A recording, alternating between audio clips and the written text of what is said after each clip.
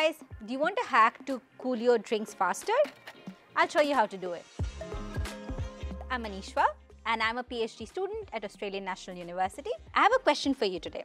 So what do you think is the easiest and the quickest way to chill your cold drinks or water? Let's say you have a party in your house and your friends are coming over and you have only 10 minutes in your hand and you really want to chill your cold drinks before they arrive. What do you think is the easiest way to do that? So let's do an experiment today to find out. So for today's experiment, let's see what you need. Some sugar, some salt, some water bottles. This is basically a pseudo soft drink that you want to cool. So for fun today, I have kept two and we'll try two different types of liquids. Also, you don't really need these water bottles. You can also choose cups if you want to. The next thing that you need is a container full of ice. And again, if you want to have more fun, you can try with your actual cold drinks. And the most important bit is the thermometer gun. When you're trying this laser gun out, be very careful. As this has a laser pointer, it's basically an infrared light sensor.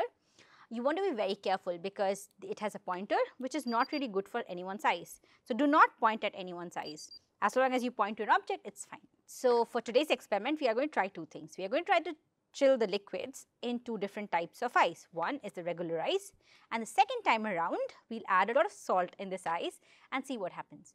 What do you think will happen? Do you have any prediction? All right, one more thing here.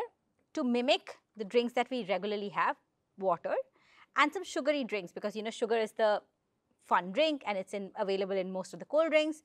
So let's try with sugar water and just a regular water and see how that essentially changes the temperature. All right, to begin with, I'm going to test the temperature of the water first. I'm going to point the thermometer gun at the water. Try to ensure that the laser pointer is actually inside the water. It's around 20.5 degrees. Let's just repeat that with this one. Yeah, that's around the same. So 20.5 degrees. 20.6, yeah, good. They are around 20.5 degrees to begin with. Now I'm going to add sugar to one of them. Just to keep things, you know, repeatable, I'm going to put 4 sachets of this sugar. Shake it up so that the sugar dissolves. So the one on the right side would be the sugar one because they now look very similar.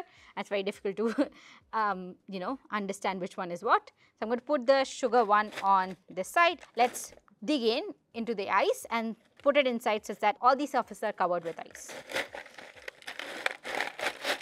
Okay, one is in. Now I'm going to set the timer. Let's give it a go and start. Now that the timer has run out, let me pause that and let's see what's the temperature of each of these bottles. Taking the first one out, taking the second one out. This is sugar and this is regular water.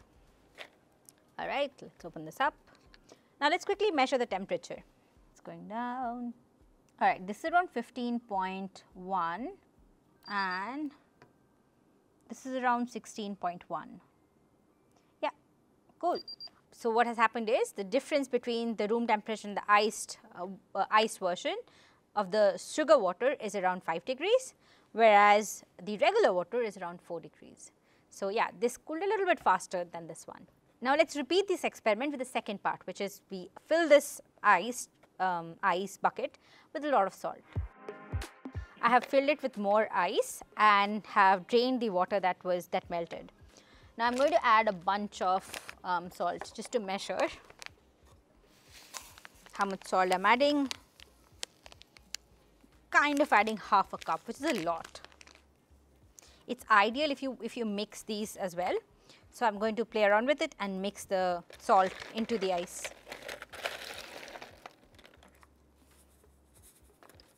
All right, let's quickly measure the water temperature again because we just rinsed off the bottle. I want to ensure that it's back to the room temperature. It's around 19.5, a little off than 20, but it's a fluctuation of 0.5 degrees. All right, now I'm going to add the same amount of sugar that I added the first round. The last one goes in. I shake this up to dissolve all the sugar. Now let me quickly put these back. Again, sugar on this side, regular water on that side. All right, now that it's all covered, let's again set the timer and let's wait. All right, now the 10 minutes timer is up. Let me pause this.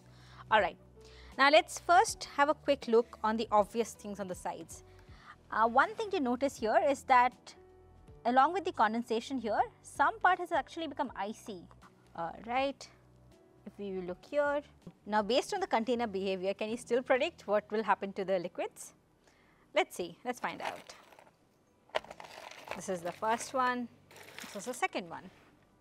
All right, let's quickly read the temperatures. So, the temperature of the sugar water is around 10.7 and this is around 13.4. From the rough results, you can clearly see that this one, the ice plus salt, has done a much more better job at cooling these liquids. Now, let's do a proper comparison.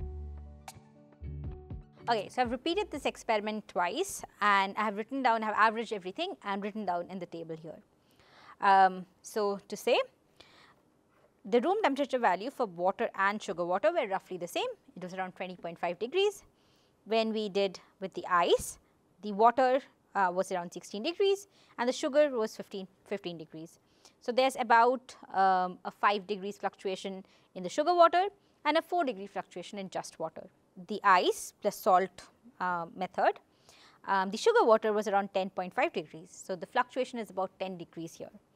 And when we repeated that with water, it was around 13 degrees Celsius, which means the fluctuation was around 7 degrees Celsius.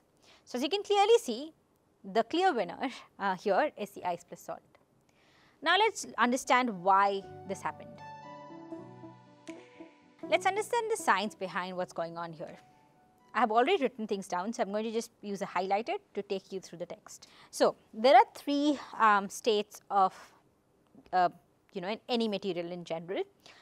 Similarly, water also has three states. We have solid, liquid and gas. Solid is the ice, the liquid is the water and gas is the water vapor. Just for context again, the table is the graph here is the y axis here is temperature in degrees Celsius and this shows the energy level. So, it goes from low to high. To basically go from one state to other, there is an exchange of energy that goes on. So, we start with low energy state, which is the solid state, and once the temperature hits 0 degrees, it starts freezing. So, we go from solid to liquid at 0 degree. It continues until it gets to a turning point, but again absorbs some energy and goes up and changes state from liquid to gas. Now, when we do this part, when we basically go up in the curve, when we go from solid to gas, we absorb energy or we add energy, and similarly when we do the other way around, we basically release energy. So, it is this part of the curve. Now, the part that we are actually working on today is this bit here that I have zoomed in and showed you here. Okay, so, the crux is that we have ice, it continues to melt to water as you saw on the surface and on the and at the end of the container. And when we just have ice, when we just have water, the temperature at which the water then freezes back to ice is 0 degree. And that is what happens usually. Now, when we add salt to it, this freezing temperature now went back to a certain degrees. The change in the freezing point depends on the amount of salt you add. The range of the freezing point of saline water or ice plus salt water goes from 0 degree to about -20 degrees, depending on the concentration of salt you put in. So, it can go as high as -20. And again, the salt here that I am talking about is the table salt, which is NaCl, if anyone wants to go dig deeper. But yeah, the regular salt, that table salt goes from 0 degree to -20 degrees, depending on amount of salt you put in. Now, that is exactly what is happening. So, when we have the regular water, the freezing temperature is just, or rather regular ice, the freezing temperature is just 0 degree.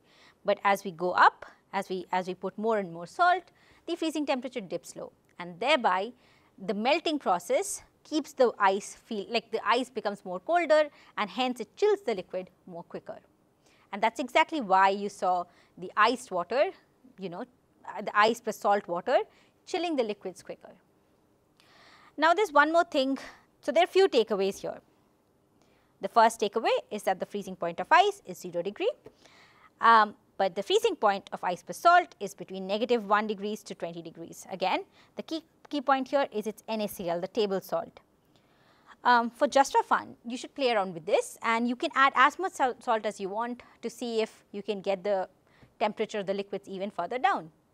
What you can also play with is, you can, as you chill the liquid, start, rotating it.